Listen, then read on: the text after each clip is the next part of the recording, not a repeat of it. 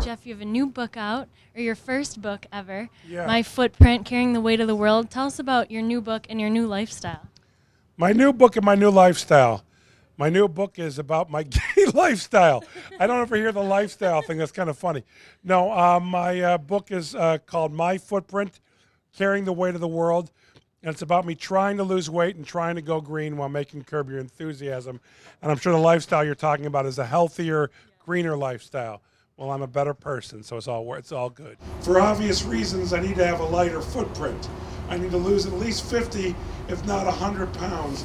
And as far as my carbon footprint is concerned, I'm a recycler and I'm considerate.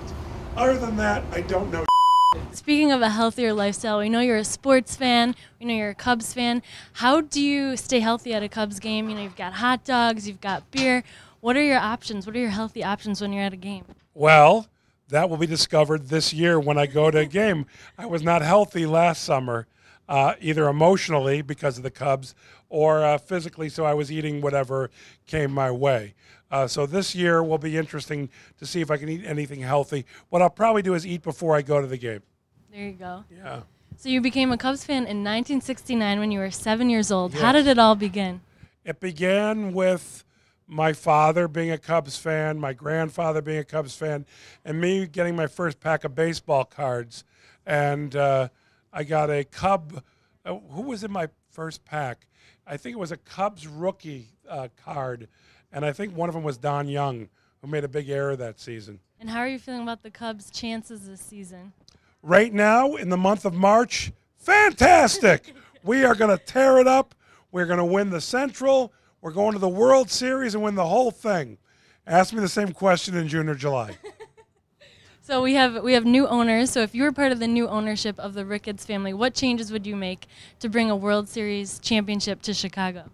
I don't know that I don't have many complaints about the way things are going.